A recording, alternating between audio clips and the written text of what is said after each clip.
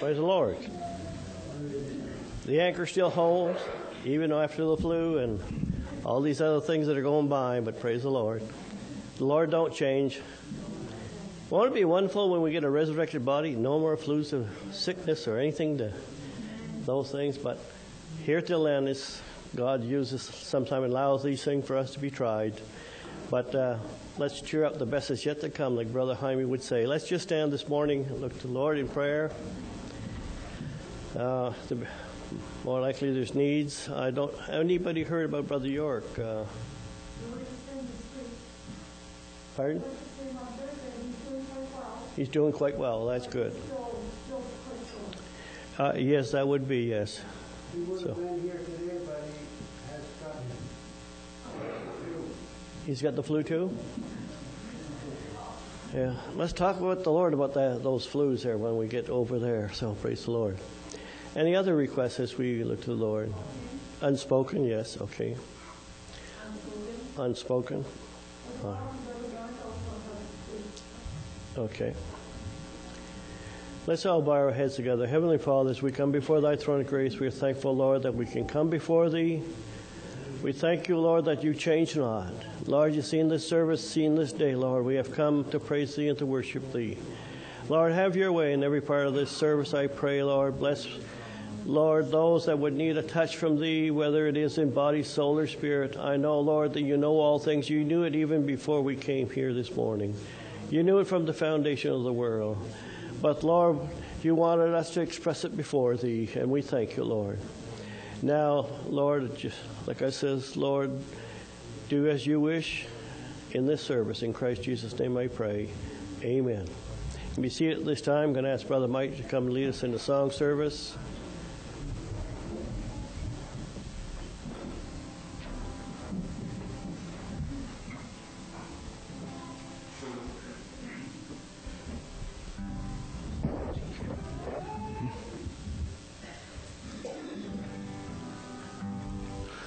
What more could I ask for than Jesus?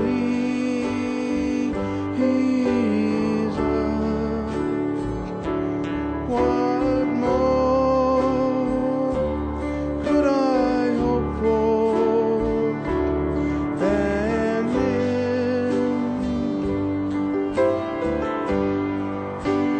He is my shelter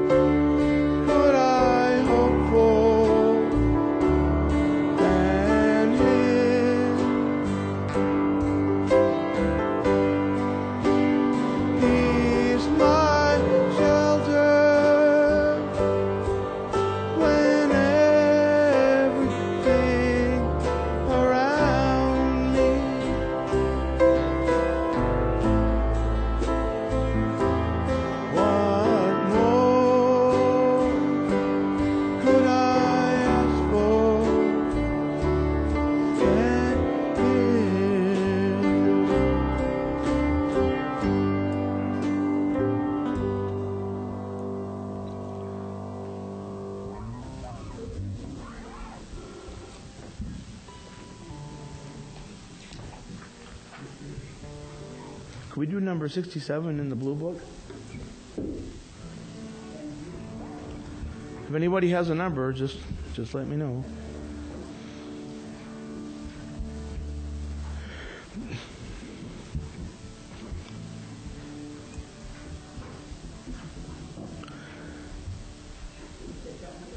He paid a debt he did not owe. I owed a debt I could not pay. I needed someone to wash my sins away. And now I sing a brand new song, Amazing Grace. Christ Jesus paid a debt that I could never pay. He paid a debt on Calvary to cleanse my soul and set me free. I'm glad that Jesus took all my sins away. And now I sing a brand new song, Amazing Grace. Christ Jesus paid a debt that I could never pay.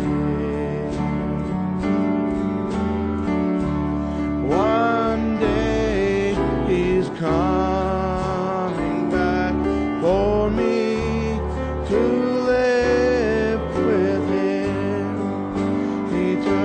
eternally.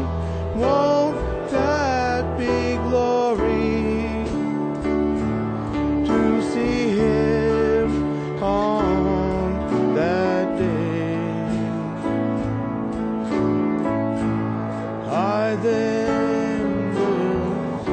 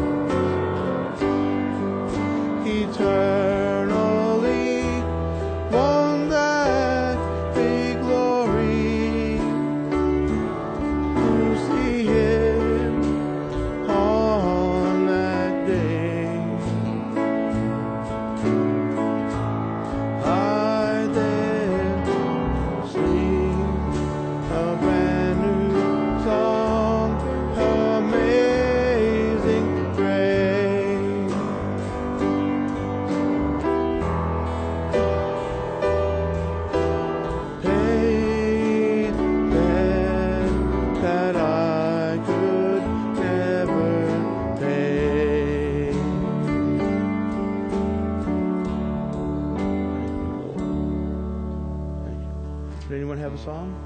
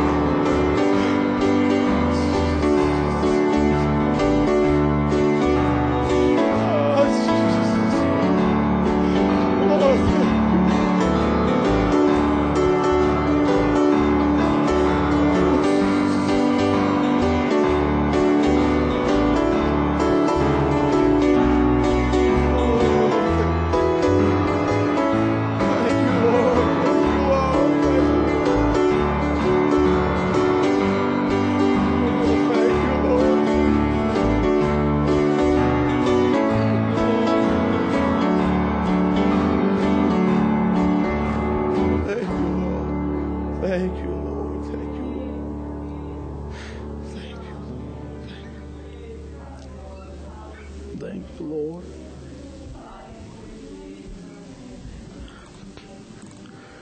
He abides, he abides. Hallelujah, he abides in me. I'm rejoicing night and day as I walk this narrow way. For the Comforter abides in me. He abides, he abides. Hallelujah, he abides in me. Rejoicing night and day as I walk this narrow way. For the Comforter abides in me. He abides, he abides. Hallelujah, he abides in me. I'm rejoicing night and day as I walk this narrow way. For the Comforter abides in me. He abides.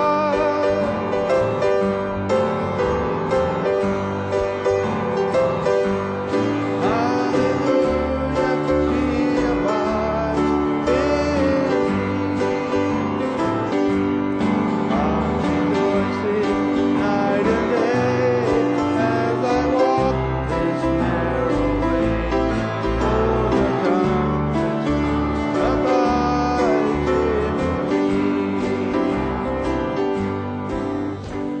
Thank you, Lord. Thank you, Lord. Anyone have a number? 59. In the red book? In the red book, 59.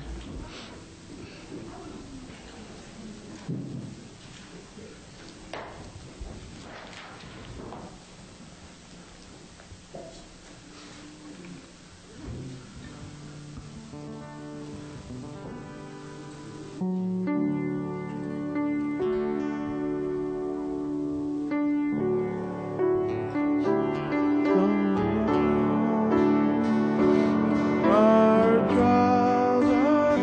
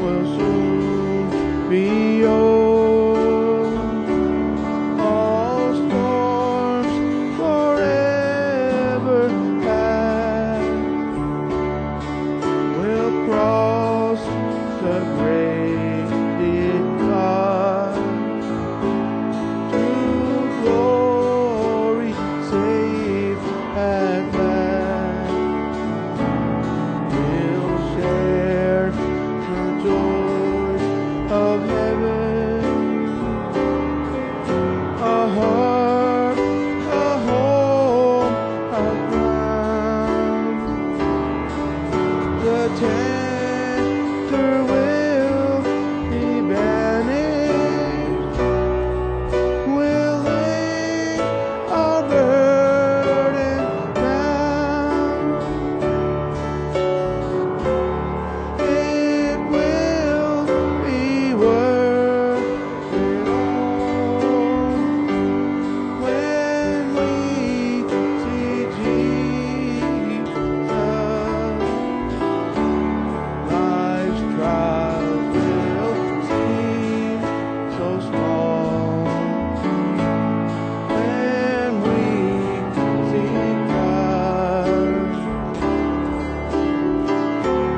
One glimpse of His dear face, all sorrows will erase. So bravely run this race till we see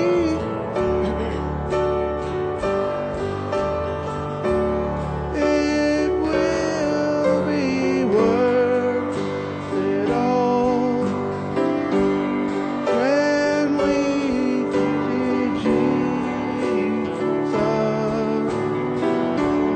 Life's trials will seem so small. We see Christ. One glimpse of His dear face, all sorrows will erase. So bravely run this race till we see Christ.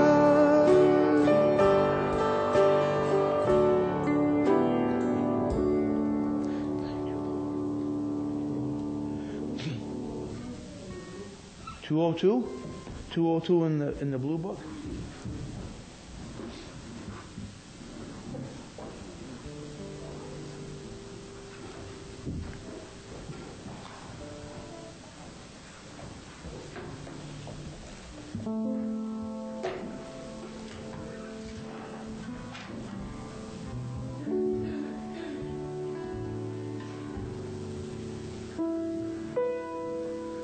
Joyce, do you sing this?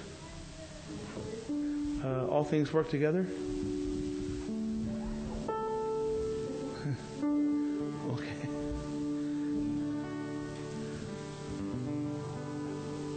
D?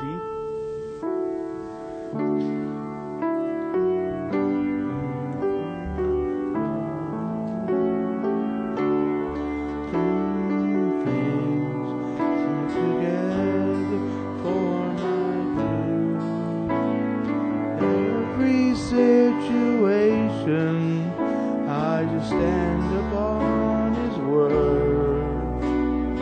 All things work together for my good.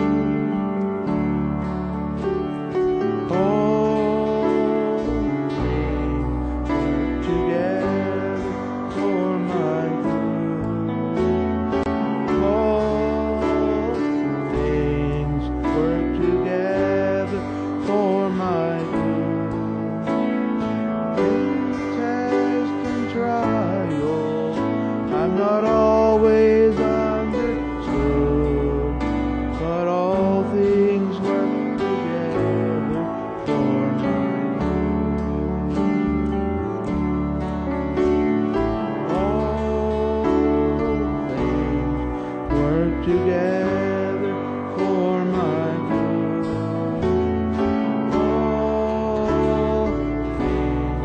Work together for my good. To them that love the Lord will work out as they should. All things work together for my good. All things work together for for my good. All things work together for my good. Every situation to stand upon His word. All things work together for my good. Yes, all things work together for my good. All things work together for my good. In all the tests and trials, I'm not always understood, but all things work together for my good. Yes, all things work together for my good.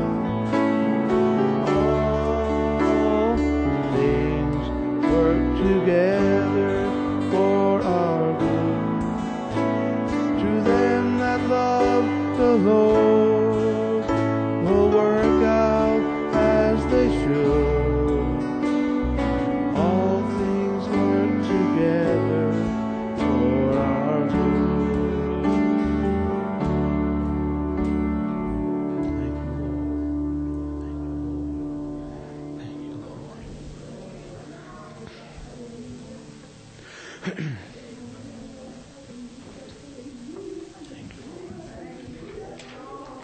Jenna, would you have a song?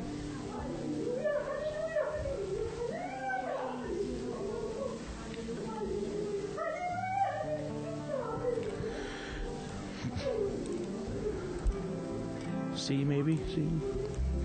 He was there all the time. He was there all the time, waiting patiently in line. He was there all the time. He was there all the time. He was there all the time, waiting patiently in line. Yes, He was there all the time. Yes, He was there all the time. He was there all the time.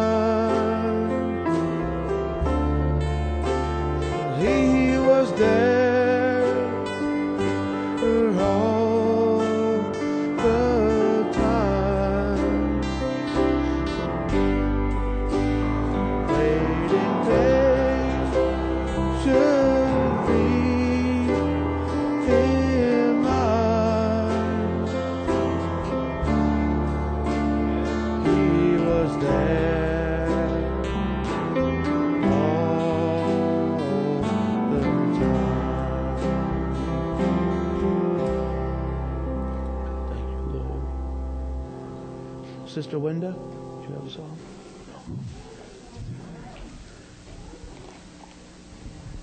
Brother Paul.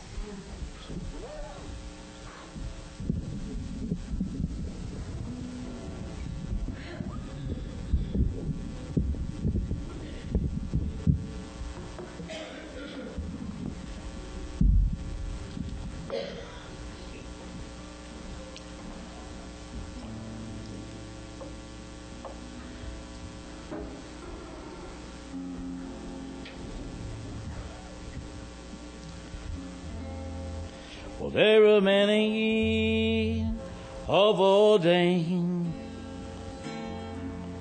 who are eagle, so they say, but I wonder if they heard that great eagle cry out God's holy word.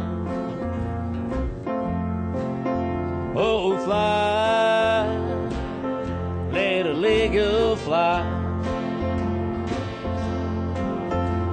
rise into the sky,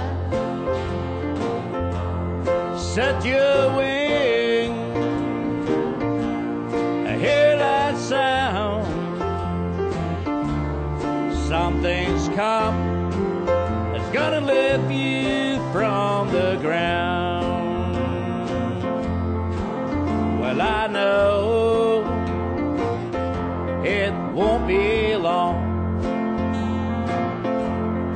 for my wings are growing strong. Soon that call will come from that hand. Then I'll rise and meet bright and morning star, singing fly, little eagle, fly, and rise into the sky, set your wings,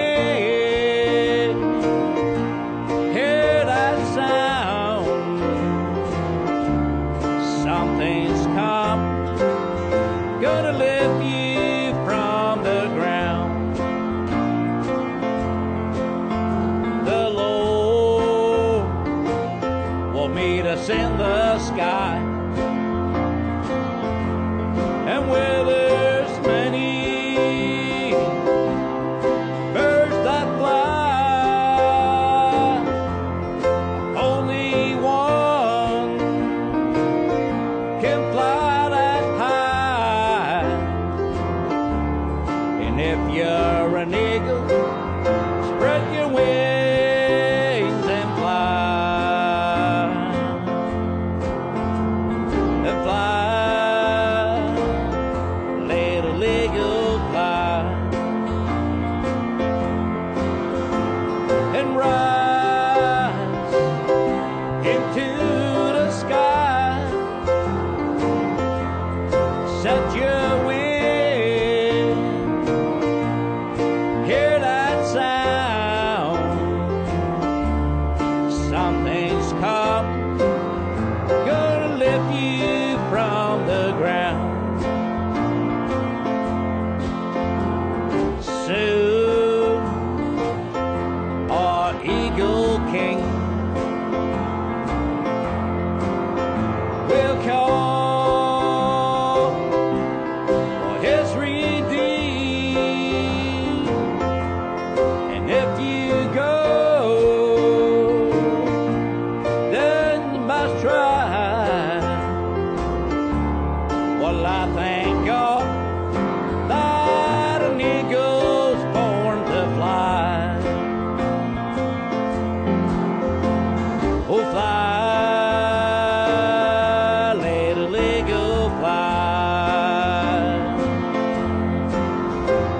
and rise into the sky, and set your wings,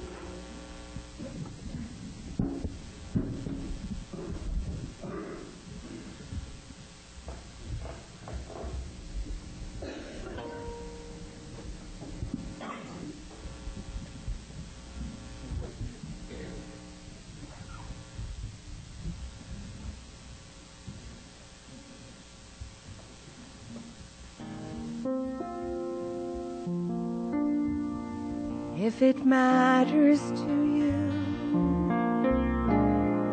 it matters to the Master. He wants to share the burdens you bear. He'll whisper peace when your world is shattered.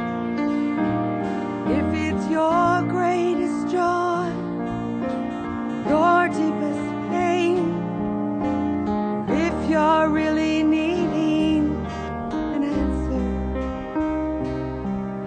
if it matters to you,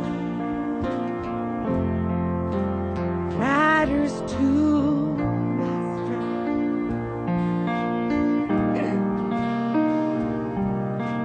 Friend, do you think that the giver and the maker of life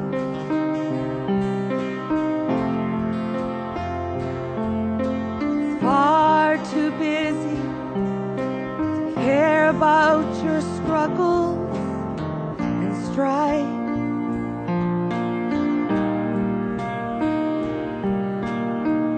He sees the sparrow falls to the ground. He hears your tears that don't make a sound. And if you only knew how precious you are in His sight,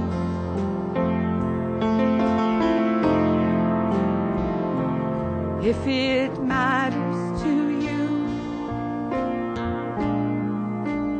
matters to our Master.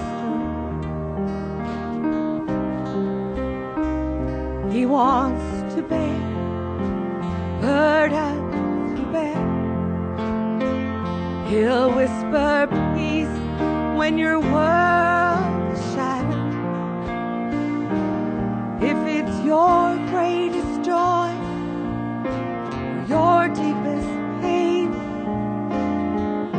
and if you're really needing that answer, if it matters to you, matters to the Master.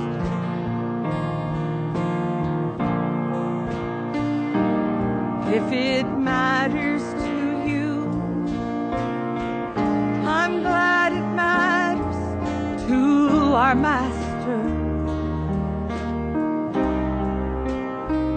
He wants to share those burdens you bear. He'll whisper peace when your world is shattered. If it's your greatest joy, your deepest pain, if you're needing that answer, if it matters to you, matters to our Master.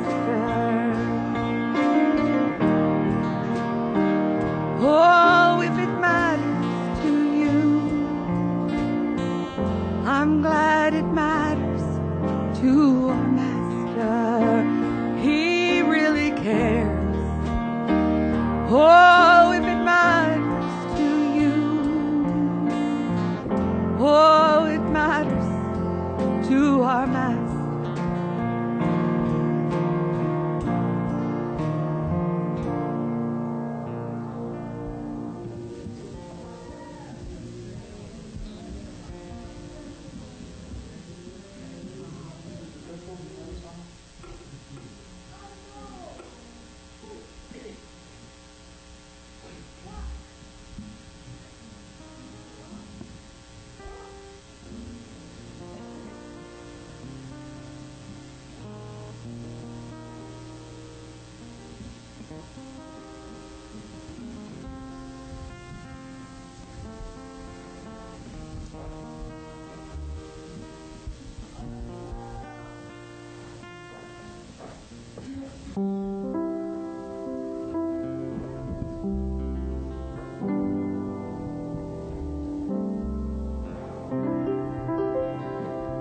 God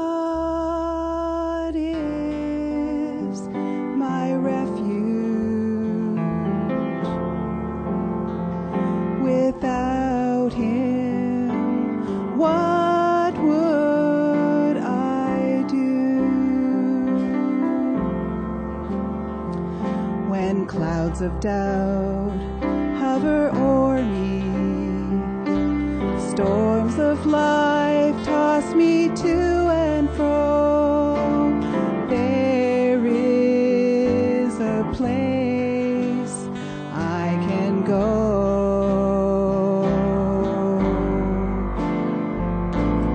He's a shield every tempest. He's an anchor that assures in times like these. It's good to know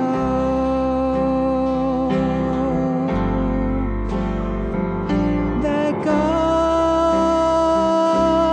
is my refuge.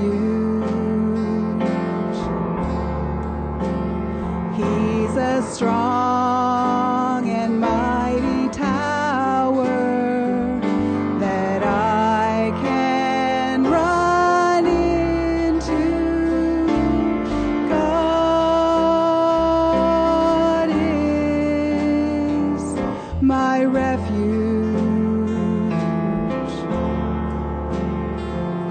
Without him, what would I do?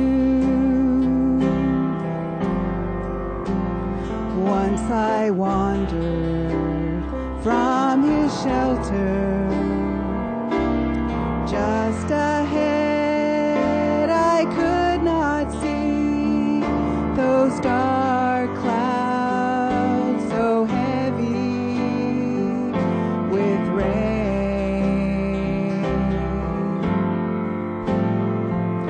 And when the winds blew hard against me, he called out and I ran to him. Now I'll never wander again. For God is my refuge.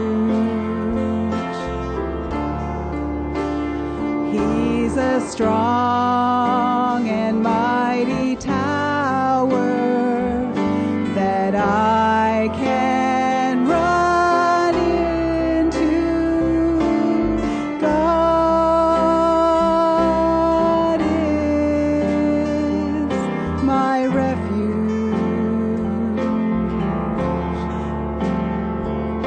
Without him, what would I do? For God is my refuge. He's a strong and mighty tower that I can run into. God is my refuge.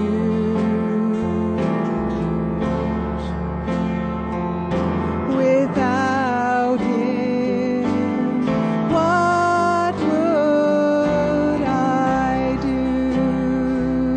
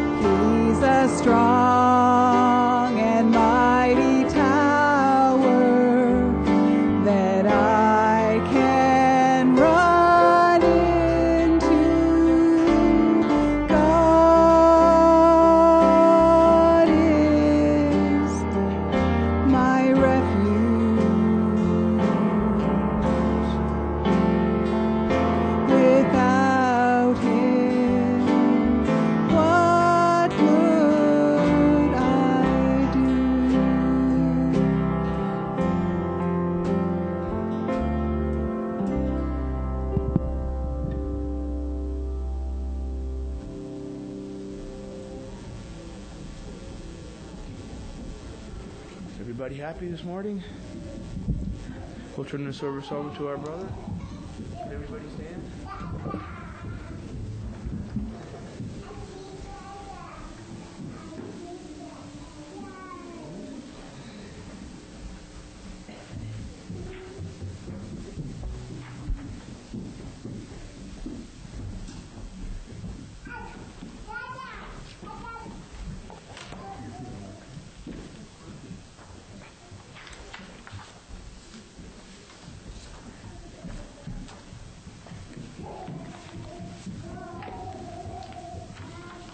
Somebody's full of life. Praise the Lord.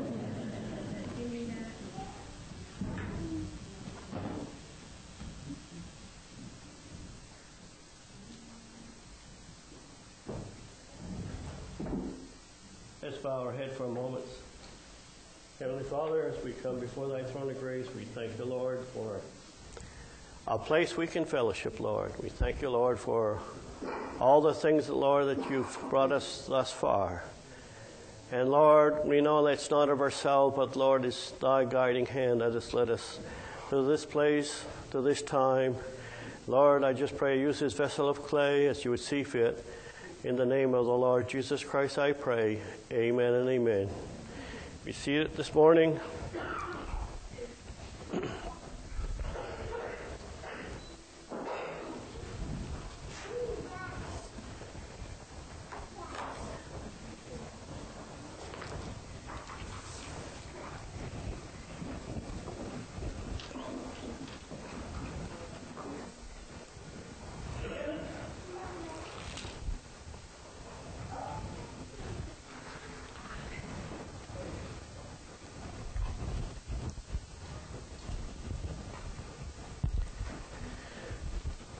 Where to begin?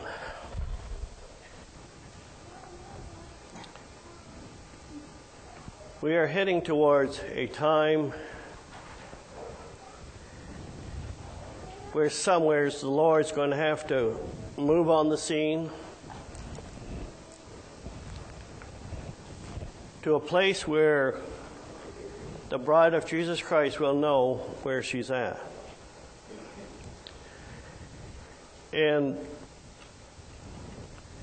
like the message the last time I ministered concerning intellectual believers,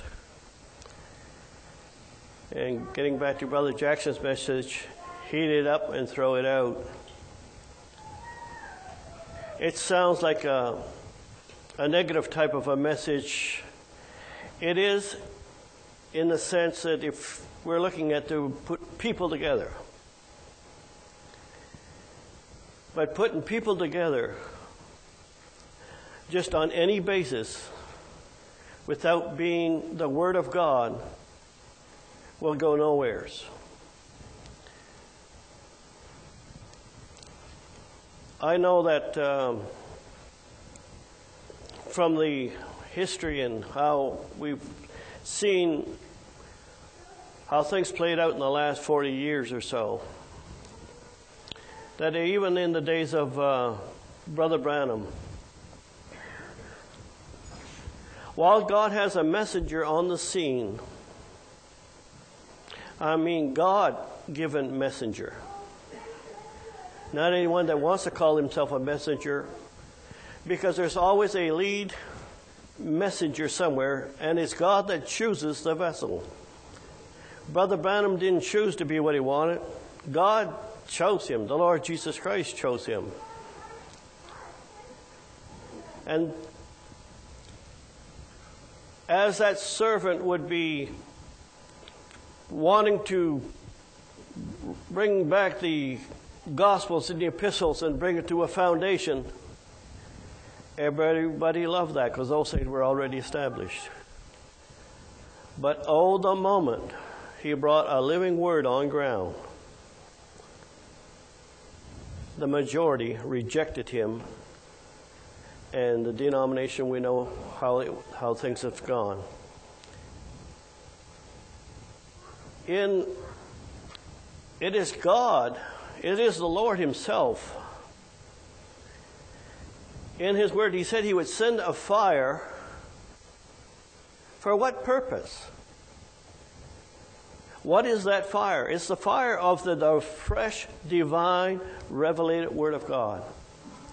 And what sets the believer on fire, that's what they want to talk about. That's where they want to dwell in.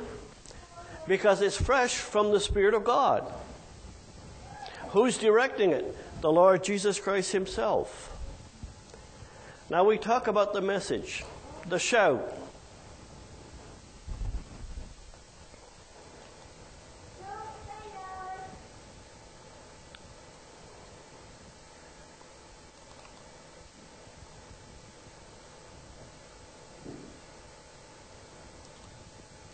When we look at 1 Thessalonians chapter 4, verse 16, it says, the Lord shall descend from heaven with a shout. Oh, that's fine. He's coming with a shout.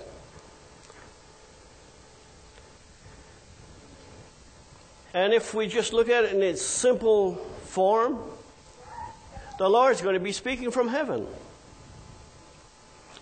And hindsight is 20/20. We can see He spoke to Brother Branham. Yes, He did. But does every word that the prophet spoke was, thus saith the Lord? God allows some words to be put in there to fan people, to see who would bring the word that was spoken to the Scripture, or whether they would go off on a tangent with an idea in their minds how things would go. But history, as we see it from 2018, the minute God takes that main messenger that He has on ground, confusion comes in. Because those were under the ministry of Brother Branham. They were being taught, the intellectual tares knew just as much as the true believers. But once God takes His servant off the scene, then every man that has a platform gets up and start preaching things and start wanting to carry God's word further, which they weren't ordained to do. I got firsthand evidence of it in 1977. God had brought that prophet off the scene. Men rose up like Perry Green, Lee Vale, Ewald Frank. They all came out because now there was no leadership on ground immediately to keep everything in check as the Lord was leading the church. And the Lord purposely allowed it to see what men would do, whether they would use their own intellectual mind to bring forth a thought and project what the message should be, rather than wait till God has a man on scene that would start to speak. Now, because God chooses a man, how do you know God has chosen a man? Well, we have a name. Then you're in a poor shape to be a child of God. You know by what he ministers and preach. And it won't be for the first year when he's on ground. It takes a while that what's being ministered holds the test of time. The revelation don't waver. The truth remains the same. Now, there's no onus, is what I'm going to say this morning. Just because someone say, well, I'm this and that and the other thing, if the ministering that you're preaching doesn't back it up, you're not what you think you are. It's that simple. What made Jesus to be Jesus when he walked on earth? It's the word that he spoke. Now, the Pharisees knew the Torah real well. They knew things of the future. But they couldn't recognize the very hour and the word that was right in front of them. They couldn't see it. Why? Granted, the Holy Ghost wasn't given in that hour, but yet simple people received what Jesus was saying. Now, when we bring this to this time frame here, that shout,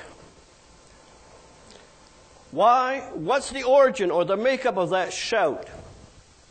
Because we know it's a shout, and the Lord's going to say something. Well, it has its origin and beginning in the book of Revelation, chapter 1. The revelation of Jesus Christ, which God gave him, that he would show to his servants, plural, in time, his choosing of his servants. And that would not all be done in the ministry of Brother Branham. It will not all be done in the ministry of Brother Jackson. Like the movement today, they don't say it, but that's the way they act. I remember in 1977, well, I thought, here's a prophet that's been preaching. I mean, a major ministry. You would have thought people would have seen everything alike. And I just came to the message in 1974. So I'd only been saved for 3 years. So Brother Jackson asked me to come and interpret for him in Montreal because they spoke French. Some did speak English a bit, but they were mostly French. Well, what a surprise. When we talk about bedlam and confusion takes place, there was about 5 or 6 different factions that people came to hear an apostle speak. Some of them was taking the word that came from the ministry of Brother Branham and was projecting a certain thought, which the Scripture wouldn't hold. But you had the wild ones too. One would prophesy in the name of the 7 thunders, as if that was something.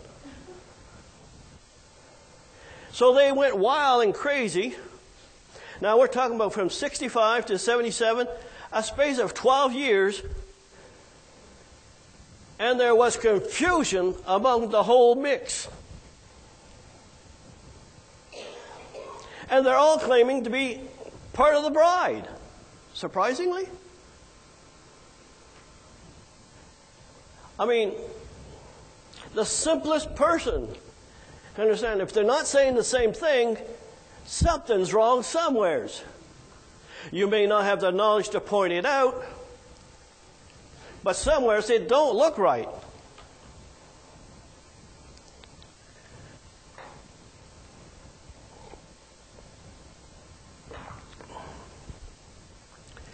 So that's in that first watch. Now when we're talking about that there would be 3 watches from the time the shout would start, right here, till the time the 7th seal is broke, it was not known in the days of Brother Branham. It was not the live word on ground in his day, neither in the days of Brother Jackson. But it is in this hour that it is needful to know what has been transpiring from 1963 on up this way here. So now as we look at it, let's turn to Matthew chapter 24. I'll use this as the base.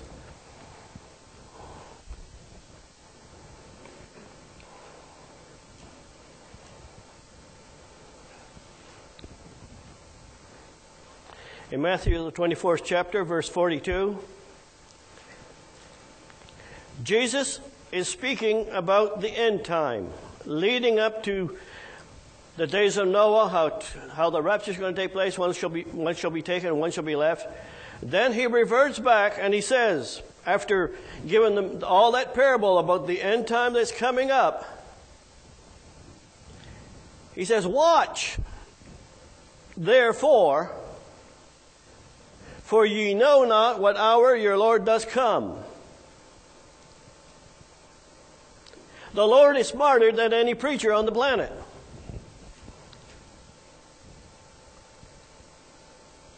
And verse 43, had Brother Branham been for his day, or Brother Jackson in his day, they would have picked it up. But verse 43 reaffirms the things that the Lord has opened up in these last 3-4 years. But know this, if the good man of the house had known in what watch.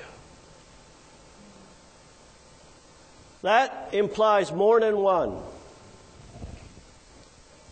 Why would he say watch? Because from 1963, when that shout came, God would work in 3 manners of time to prepare a people to hear something, and there would be a fresh word on ground for each one of those watches for the Lord to come. Now, to show that there is going to be a fresh word for each one of those watch, as we read further, he goes on to say, think not, therefore be ye ready in such hour that ye think not that the Son of Man cometh. Why do they don't think that the Son of Man is coming? Because they don't have enough information in that first watch to know to pin it down. Nor in the second watch, although we know more. We know there's a miraculous war, building of the temple, and Ezekiel war. But besides that, what do you know? Really?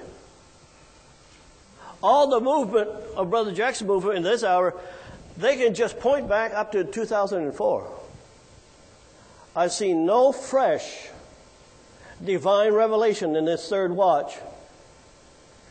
First of all, they don't believe in 3 watches. And we're going to identify these this morning. He says, who is a faithful and wise servant that made ruler over his household? Ruler over his household when? Brother Brandon for the first watch. Brother Jackson for the second watch. And there would be one in the third watch as well. Because without leadership, you're going to get confusion. Without leadership, the fivefold ministry, I can stand on the scripture saying it's not going to happen unless the believers start to see the man that God is using to bring this together. And if a man is being used to bring this together, whatever revelation brings forth, you can't shoot it down no more than you can shoot Brother Jackson's revelations, no more than you can shoot Brother Branham. And it's not Brother Branham's revelation, it's not Brother Jackson's revelation, and it's not this servant in this hour, his revelation.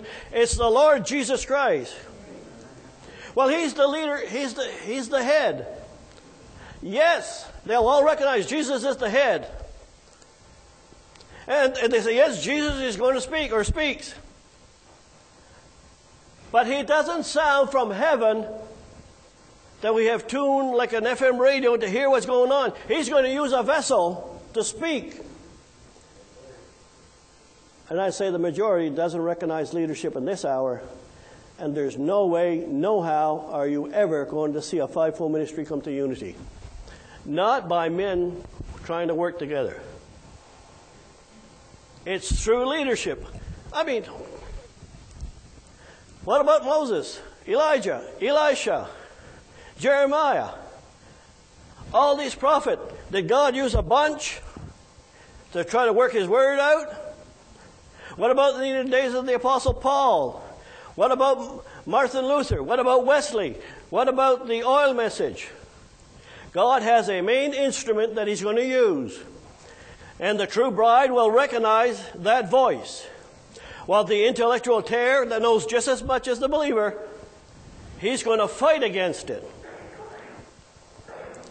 And I'm going to give him some ammunition this morning.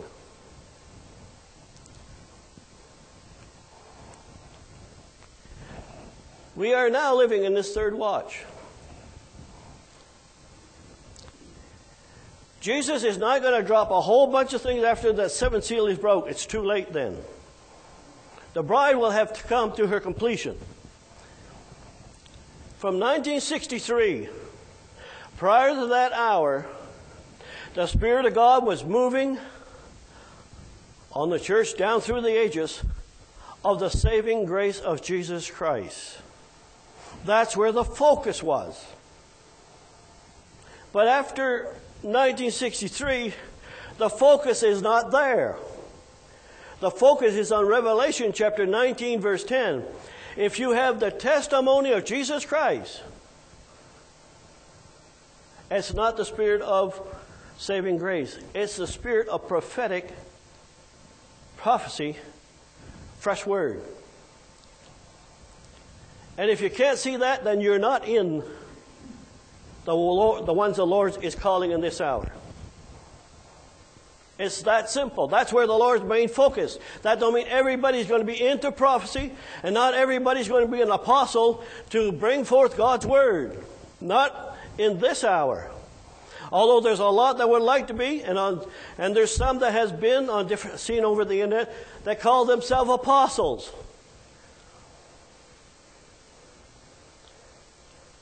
And it sounded good with what the revelation they brought for a moment.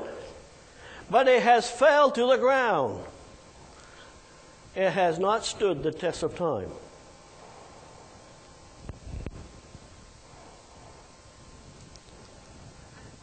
So now in this third watch, where did you find the 3 watches? It's in Luke, the 12th chapter. It talks about in that 12th chapter from verse 36 to 38, 39. The Lord shall descend and serve meat to servants. That's not serving the gospels to servants. The servants has the gospel. Should have been, because it's been restored by 1963. If you're a servant of God. But he's going to be serving meat. And the meat is not just Brother Branham and Brother Jackson. There's meat for this time as well. Because you don't recognize it, that don't mean it's not on ground. It's that simple.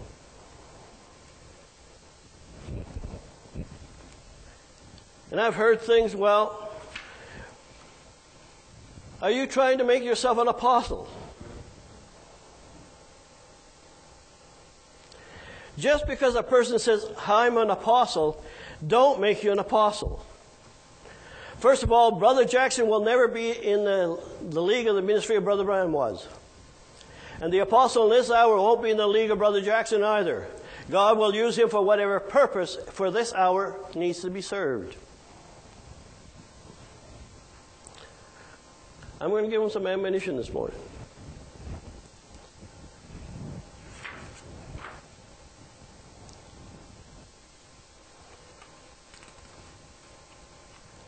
The Lord had, over the years, and I haven't... Now, first of all, I truly believe in the way Brother Jackson brought what a ministry of an apostle should be. He holds a plumb line on the Word, plus that's the ministry that God will use to lead the church and to set things in straight, in order, for the church to move on. That's not going to move everybody that's involved in the movement. First of all, if we read and see history, and if you're not blind, it's always the majority that rejects. Only the few that sees what God's doing in their very day. It got so bad that Brother Jackson went... I've heard a message that he was talking about, he was about ready to quit in the earlier days of the opposition from the Branham Tabernacle. But it came to a place, he tried to hold things back for a while, but then he had to identify those that was preaching against his revelation. He spoke about Perry Green. He spoke about Lee Vale, Ewald Frank, Gann, different ones that rose up at that hour in the early days of his ministry. He identified the Branham Tabernacle, what they were doing.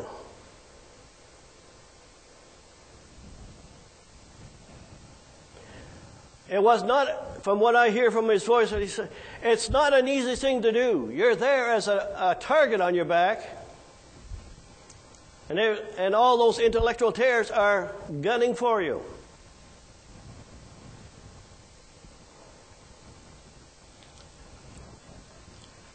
When I look back,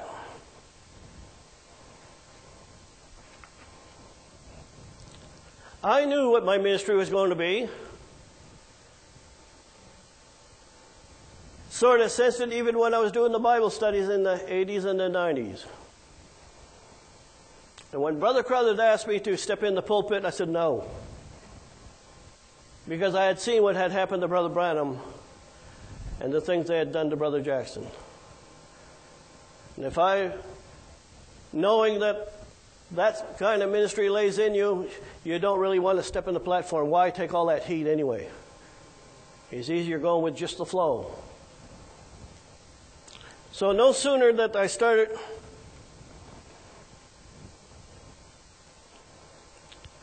there was 3 prophecies that came forth. Witnesses, even in this assembly. And when I started ministering, I didn't know which way and direction it was going to go. I didn't know all the things that I know today. But it's the Lord Jesus Christ that's opened up these things. In year 2001, I'd only been ministering a year or two. Sister Riley gets up in the back, the sister that went and brought Brother Jackson here. She gets up. I didn't know what she was going to say. She says, the Lord has given Brother Fred the spirit of wisdom and knowledge. Now, wisdom and knowledge is not for to being a pastor. That's a prophetic ministry. Brother Crothers, Brother Jackson had informed him, and he told some of the people when I started ministering in 2001 in that area of time. He said, Brother Fred was a chosen vessel that God has chosen. Also in that relative year of time, Brother Killam sitting in the back, he sees a flame of fire over my head. He's the only one that saw it. But he'll testify to you of it. Did I make these things up to puff myself up with? These things happened. Then here come some prophecies. In April of 2001,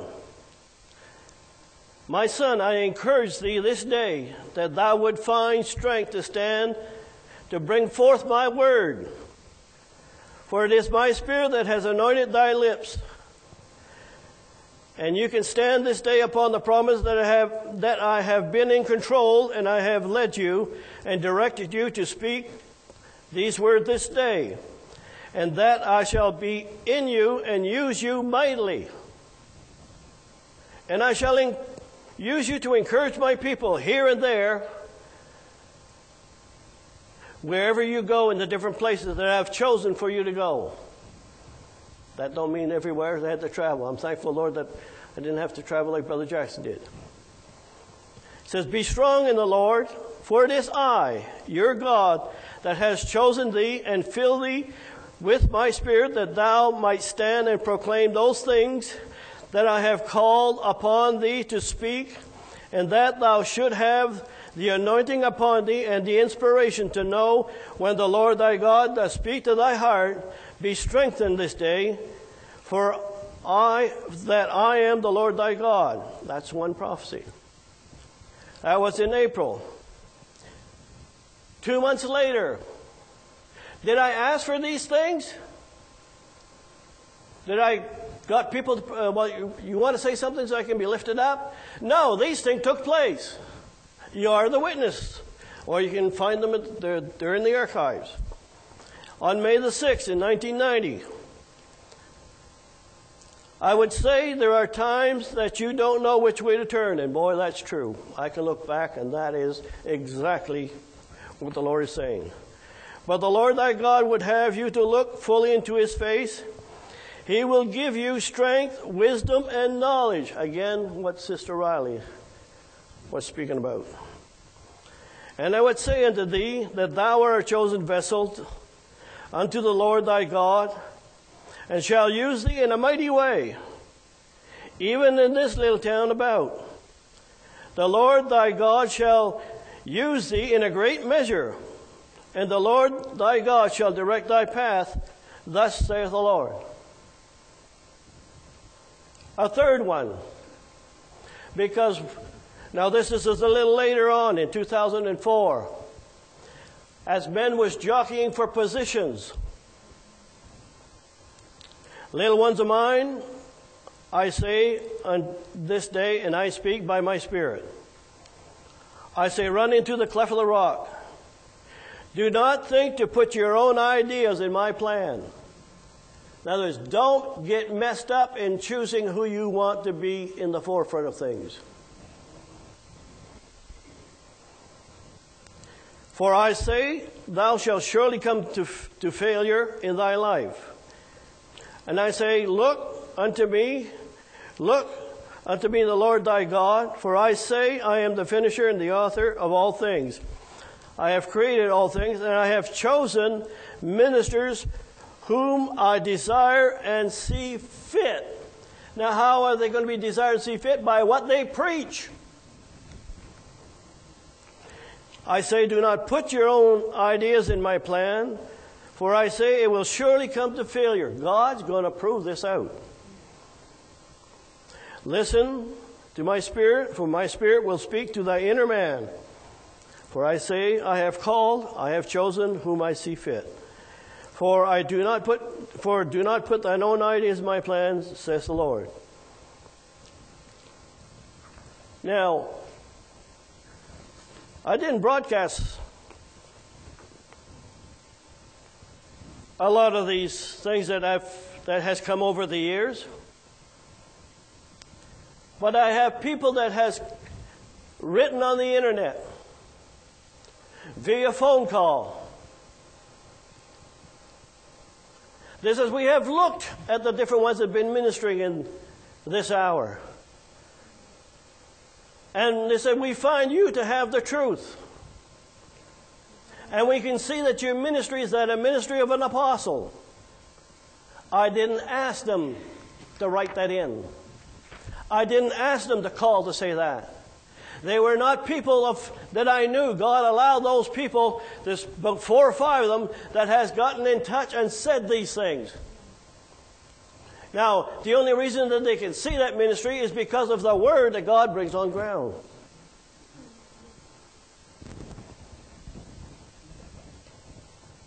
What has the Lord been bringing on ground in these last while?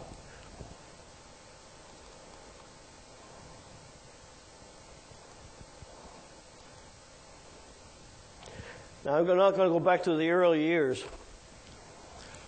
But let's say from 2011, 2012. The 2 days of Hosea is the Gentile church age. I didn't bring that out of the air.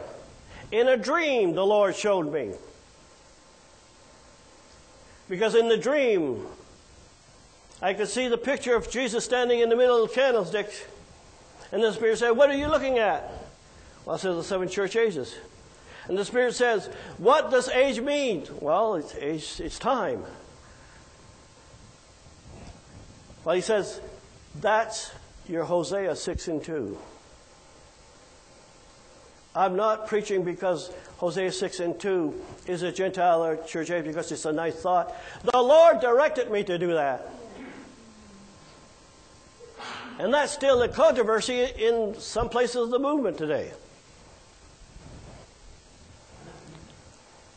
7-fold light.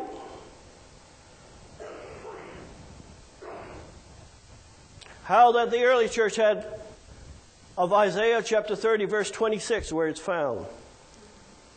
Yes, the Jews will come up from the light of the moon into the light of one day. That's when we reach the coming of the Lord, because that's not fulfilled for them yet. But the light of one day shall be 7-fold at the end time. That has been broadcast ever since, well, I got 2011, but even from 2009. The great exceeding army, where that belongs. Orthodox Jews that are killed in the middle of the week, which will bring about 7 women to 1 man.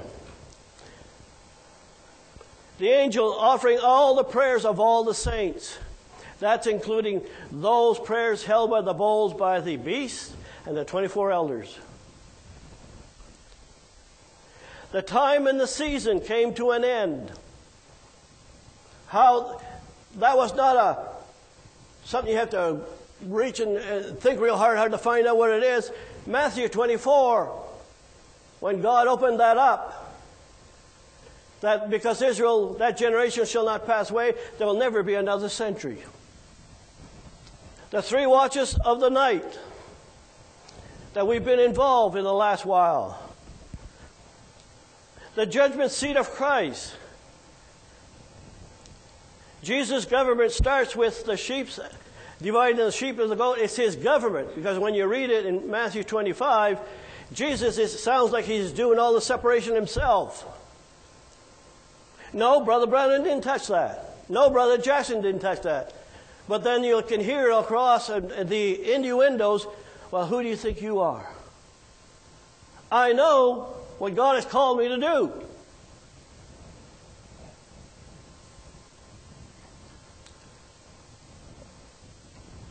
In this hour,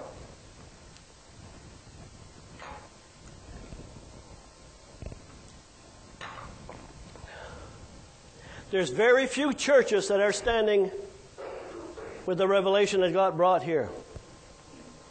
To them, it's false doctrine. Then I'd have to say they are intellectual believers. Who are these that's been, how can I put it? Despise, they reject, they ignore. They try to nullify the things we're speaking here. Christian Fellowship of St. John is one of them. Truth Tabernacle, Indiana is another one. Truth Light in Georgia, the same. And in the last 5 or 7 years, there's some ministers that have rose up and God quiet them. For the sake of the people, I'm not going to name the names.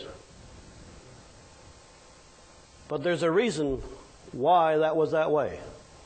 Because they were speaking against what God was bringing. It's one thing to speak against a servant, but if you're speaking against God's word, sooner or later, God will allow certain things to go so far, and then He'll touch the situation.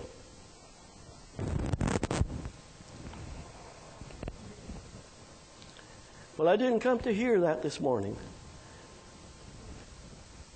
Would you rather I lull you to sleep till the rapture comes? And you hear, well, I'm sticking with the message. Do you even know what the message is? You're like the Pharisees of old. They stuck with the Torah. You're sticking with Brother Jackson's ministry and Brother Branham's ministry. You do not see your day today.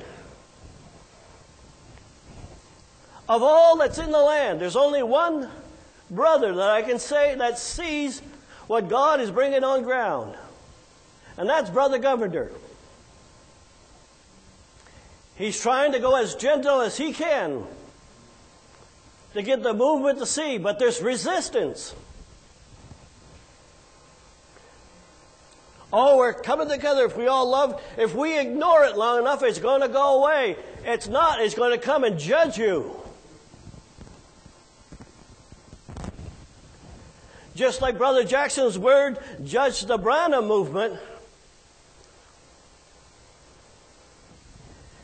I've been listening a lot lately to some of the Brother Branham's later sermons. And it's there if you pick it up. He's really coming hard down, trying to get the people to wake up. Watch out for the intellectual believer. He's so close to the true believer. And the only way you can tell it apart, it's when it goes out in the field and try to go on its own. Let me put it this way. In the days that Brother Jackson was on the scene, many ministers rose up thinking they could take God's word and bring something forth. Some did, some didn't. And Satan is wise. He'll get the scarecrow to bring out the ridiculous things. so that he can hunker down, cause everybody in the circle, look, there's a fanatic out there. Watch out. Just stick with what we got. Don't venture out. Just stick with what you got. You are denying the leadership of the Holy Ghost in the believer. It's not because a man says this is this and that and the other thing. It's the Holy Ghost that's in you that will show you things. Oh, he only shows the past. Sorry. He shows you things to come. It's not the testimony of the Lord Jesus Christ. In this hour, it's the spirit of prophecy. And if we say we have the testimony of Jesus Christ in this hour, where is he speaking? And another thing to come to realization. But I'm going to stick with something safe. The things Jesus said and the gospel. There's nothing, and you can't find fault with that. No, nobody finds fault with it either. But that just preparing you, the inner man. That don't prepare your garment whatsoever that the bride's putting on. Not in this hour since 1963. The garment that we put on is the garment of divine revelation, fresh word. Now there's other assemblies that I don't know of. I don't know where they stand because there's no platform for them to speak. Now if God's going to have a man to bring things in place, he's going to make a platform for him to speak with. It's not some local little church somewhere and the thing is only moved from there. Remember, the Lord wants the church to hear what He's saying in this hour.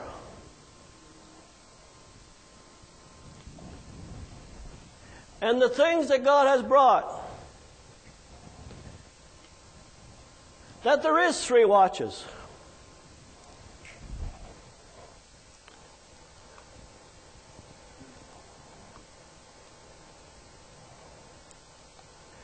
That there is a 7-fold light.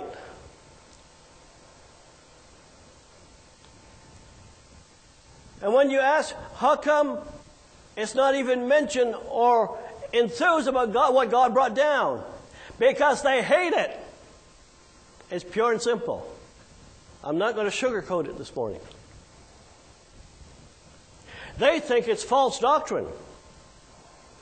And then when the Word of God pricks them, oh, well, it's not my ministry to do that. But what makes you an expert to know what is and what isn't, and being judge of it?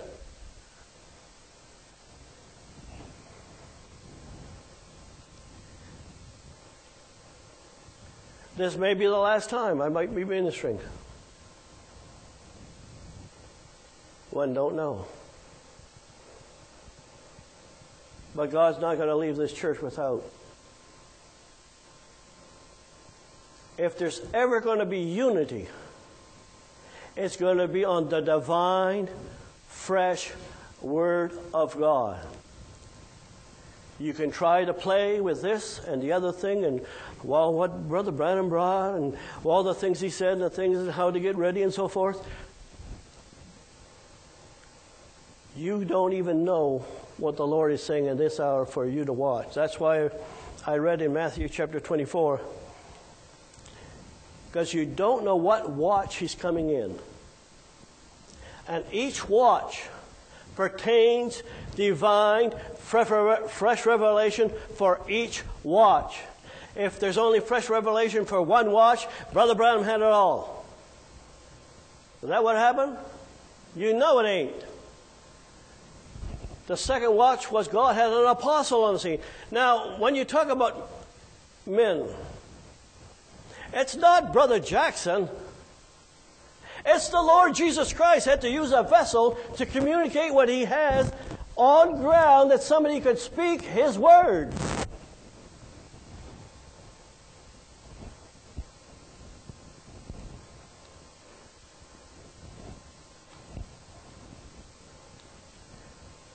Well,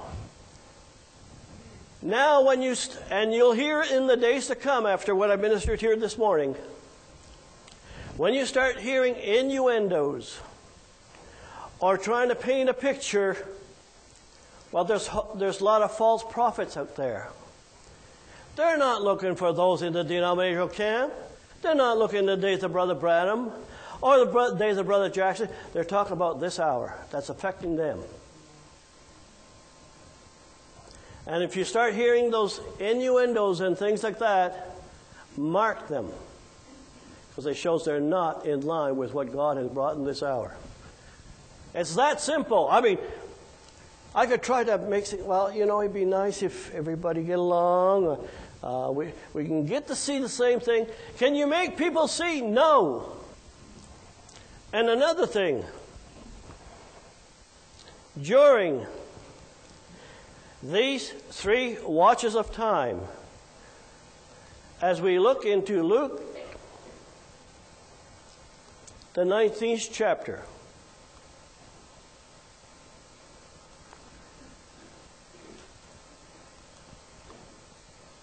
verse 14.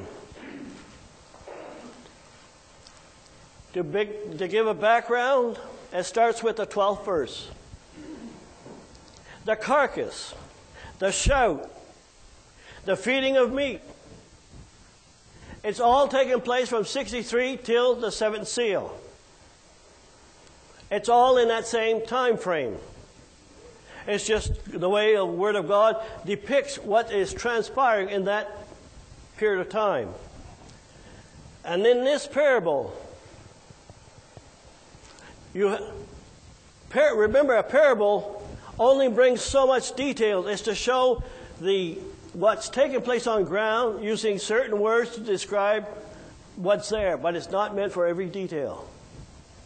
But there's enough of it to get you know what time you're living in and what's transpiring on ground. And now it's Jesus himself. He says, a certain nobleman went into a far country. He's speaking about himself when he went up on high. What is that far country did he go to? South America, Brazil, Africa, Europe, Canada? No, the kingdom of God. Now that's important to know. That's where he went. It's not a physical or geographical spot. So he went into a far country. It's the country of the kingdom of God is where it's speaking about. And what did he go there for? To receive a kingdom and to return. To come back. That's just an overall summary statement of what he wants to project. But in it, we're going to see certain things have to be put in a certain order. And he called 10 servants. Right there tells me that's not the early church. He called 12. It would be in the days of Matthew chapter 25 where there would be 5 wise and 5 foolish virgins. But we're going to read as we see, it won't be in the time of the oil message starting in the 1900s. It's right in this hour now. In the watches. And he called 10 servants and delivered them 10 pounds and said, occupy till I come. All the 10 pounds was not delivered in 1963. Nor in 2004. It would be an ongoing process during the space of 3 watches that Jesus speaks about in Luke chapter 12. And he says, occupy. Why? Because it's going to be needed to be watchful when he's coming to be ready. Why give these pounds? We have the gospel already. We have the doctrines of the Lord Jesus Christ. What are these pounds for, Lord? It's the one that's speaking from heaven. In Revelation chapter 1, the revelation that God gave to Jesus Christ that he's sharing with his servants, that's all happening in that carcass time, don't you? So now he's delivered the pounds. But his citizens hated him and sent a message after him saying, we will not have this man to reign over us. This condition of those citizens hating him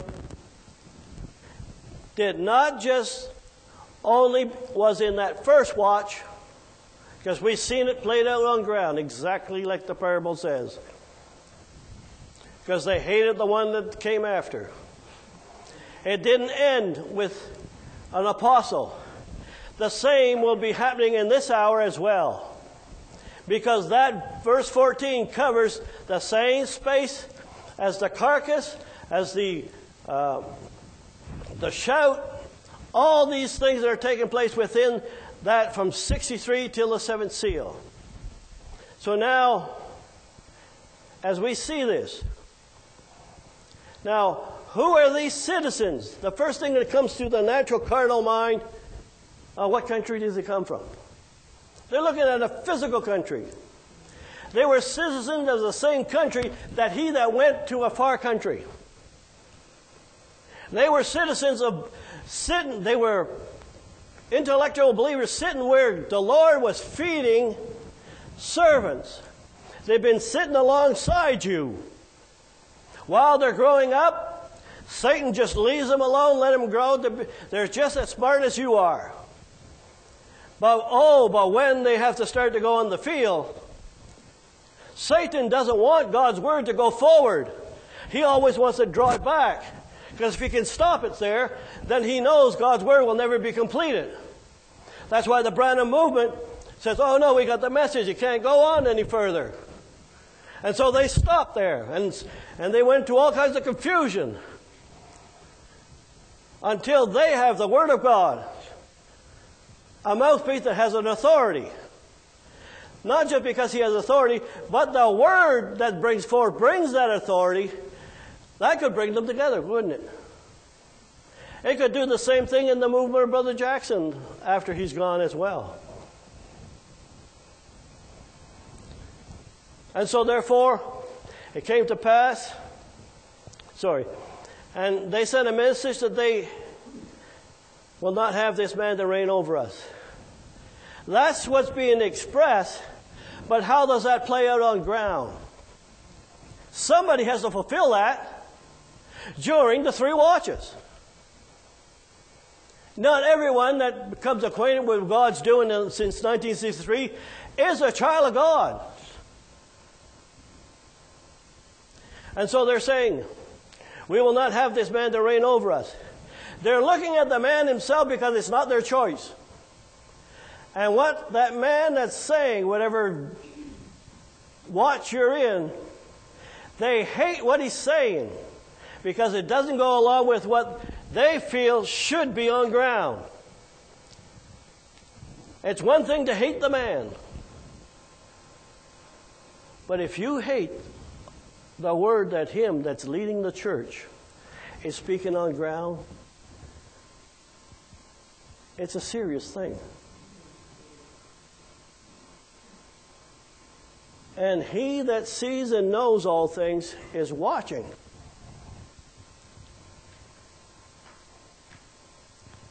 This move will not come together until they recognize the leadership of Jesus Christ with the fresh word on ground.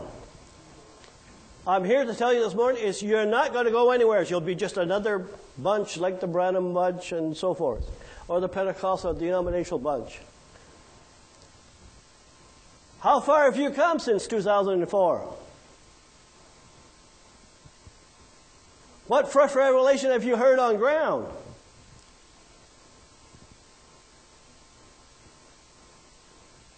When you ask them for that, well, there's things that are out there, there are all kinds of false things. Look into the Word. If you have the Holy Ghost, bring it to the Word. And then if the Lord is speaking, that Word cannot be defeated. Not if the Lord has brought it. Now that's...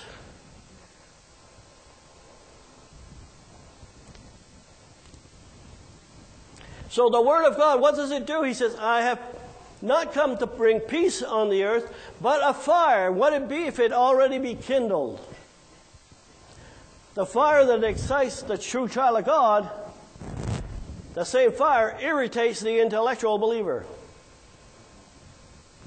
Look through the whole Bible. What caused those that oppose God's Word in whatever era of time that you want to look at? Some were on fire for God. Others were on fire against God. Now, I'm not talking out of my hat because I don't have a hat, I know.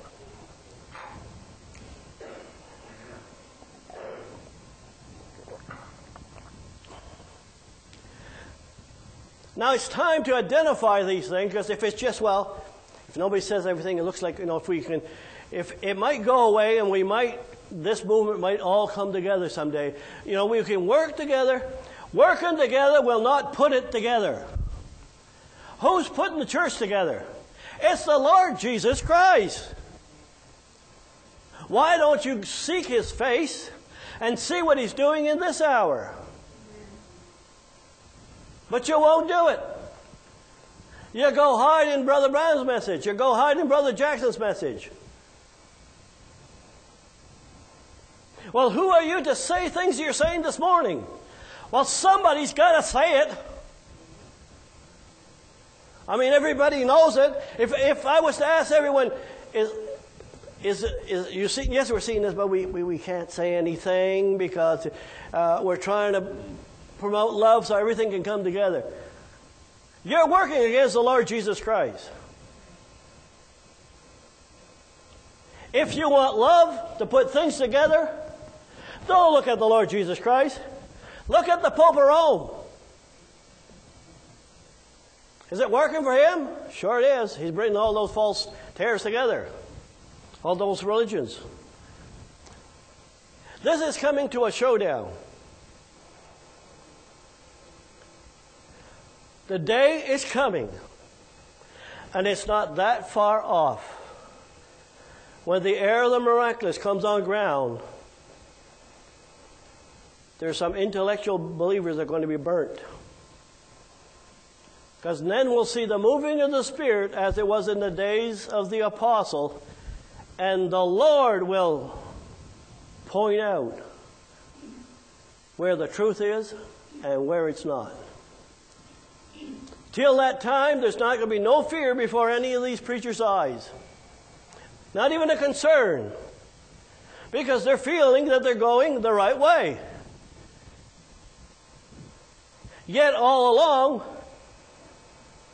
trying to put what God's brought in the back burner.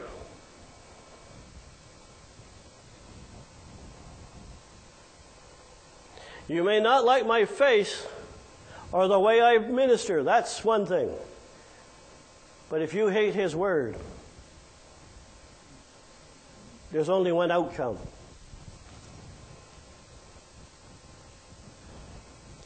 That's why Brother Jackson, and they don't like to go there too far.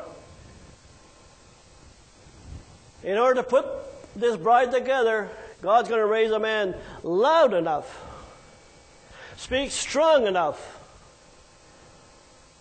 that the rest of the believers, not the intellectual believers, but the rest of the believer will see where the Lord is at. And that will bring that bride together. Well, you say it seems like it might be eliminating a lot of people.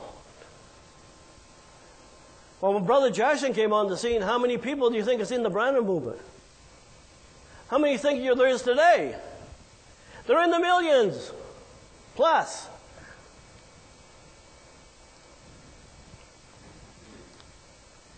If I walk in the light as He is in the light, that's the key right there. Do you know what the light is in your day? Because if you just walk in the light of the path and thinking we're safe, and the Lord has moved on further, in reality it's a rejection of what God, we don't want you to move any further. And by speaking against God's Word, The blood does not cover you. Now, if the blood doesn't cover because they're speaking against God's word, I can't see it being a true child of God. It has to be an intellectual believer. I mean, it can't go both ways.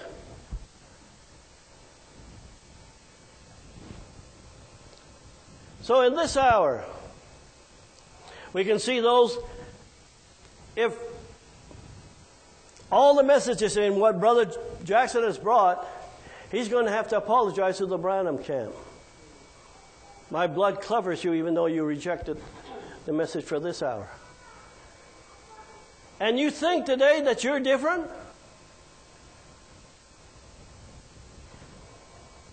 Wow.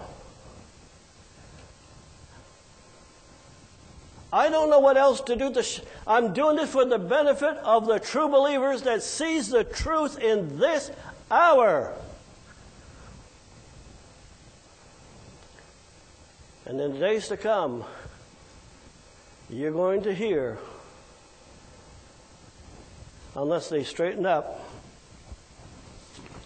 negative. They don't want to touch you with a 10-foot pole. They don't want, not because they don't like, in that matter, they don't like the revelation you carry. And like I mentioned in previous sermons, if I am a false apostle, or a false whatever you want to call me, use this word. Seek God's face that he would destroy the things that are said. But they can't. Because I know what the Lord has brought.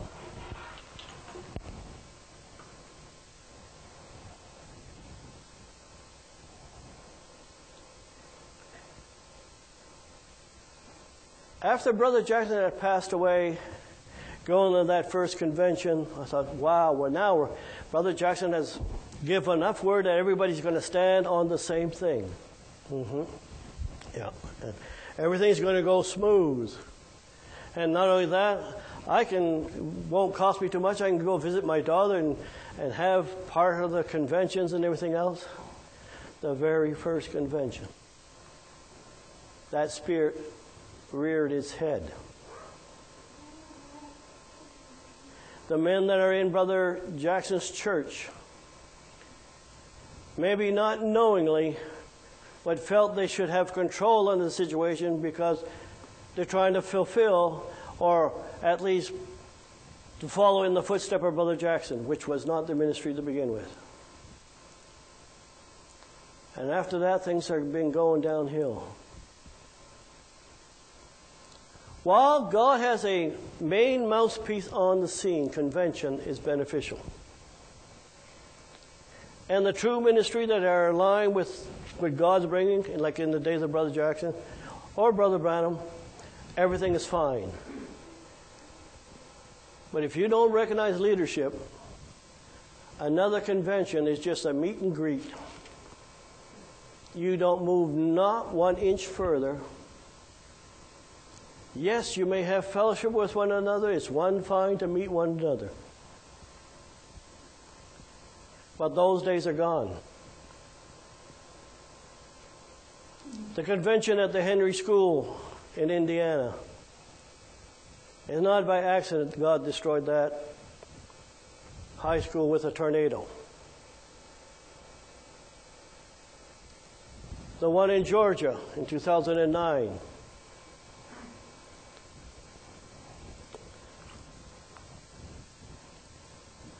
Yes, God used those things in the past. But now the thing that God is using, as it was in the latter days of Brother Jackson, he's using the internet as a platform to reach his people. Because if you go to a convention somewhere in somebody else's church, they'll only recognize their favorites, not what God wants to have done. And if it's not for the leadership, then they're not going to go nowheres. Mark my words, here on out,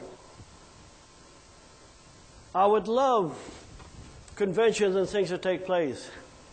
But what I've been seeing in the last while, God is putting a damper on those things.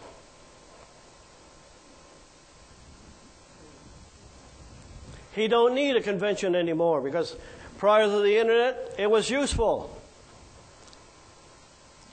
But as God now is allowing this media to go forward, it's through it that ministers to the body of Christ. Well, now I probably might not be here next Sunday either. I'm going for an operation this week, so nothing serious, but it's just that there won't be no get up and go after Thursday. So it's not because God has took me off the scene. He can. But whoever God's going to use in the leadership is going to be bringing the fresh word on ground. And what is meat in due season? If you read it in the English word, is meat at the right time. And the meat at the right time is not the meat Brother Branham preached, although it's good meat. The meat Brother Jackson, fine, that's fine. But that's not the meat that Jesus is feeding now. Failure to recognize it only eliminates you. Well, let's just stand, have the musicians come.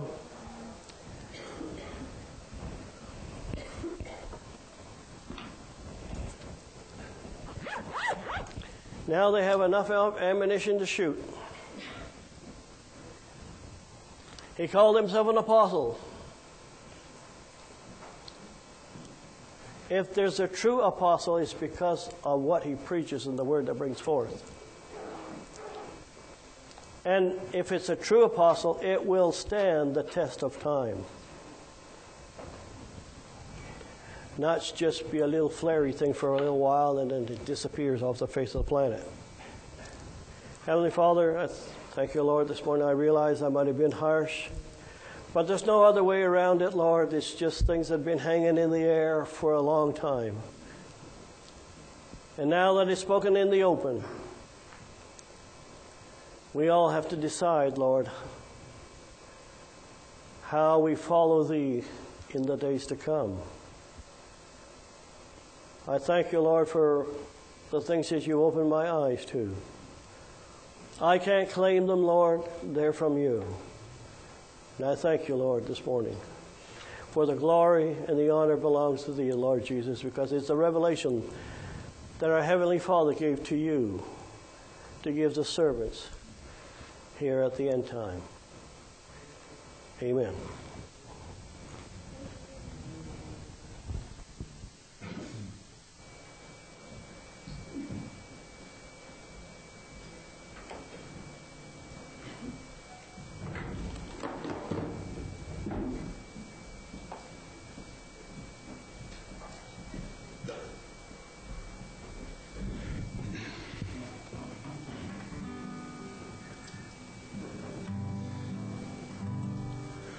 I claim the blood Jesus shed on Calvary.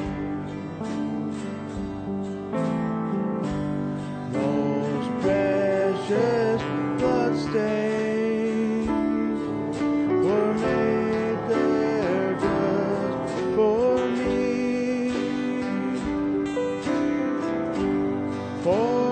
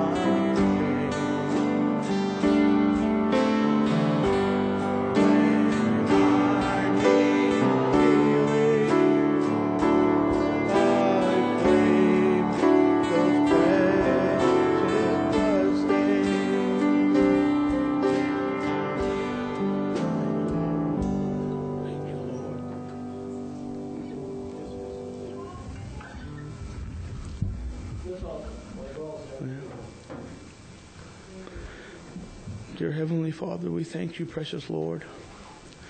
We thank you, Lord, for your truth. We thank you for your guiding light, Lord. I ask that you give us all strength, Lord. I'm so thankful for what I heard here this morning. I really don't care what anybody else thinks. Lord, I just thank you for your mercy and grace and everything you've done for us. I know in my heart I don't deserve it, but Lord, I'm so thankful. Lord, bless my brothers and sisters wherever they might be.